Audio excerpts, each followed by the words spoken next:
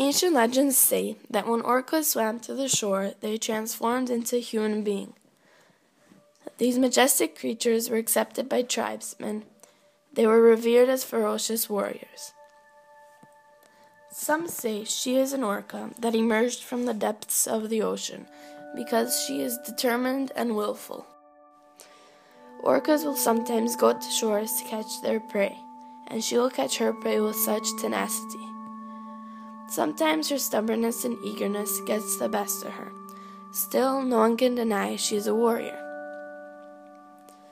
Just like a queen orca, she wants to be strong for her family, strong for her friends, strong for creatures weaker than her, strong for the things she isn't expected to care for.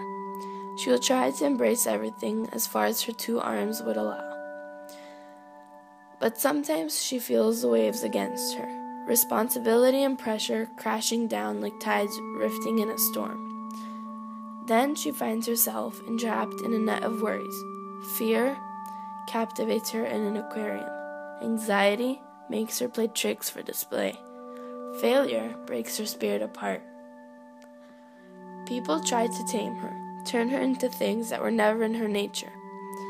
She sinks to the bottom of her small fish tank, dreaming of the day she'll meet the sea again. But no orcas are kept in the aquariums forever.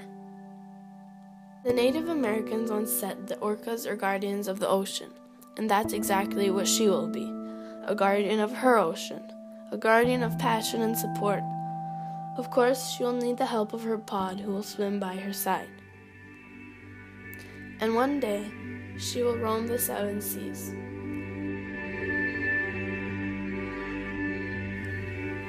Just like an orca.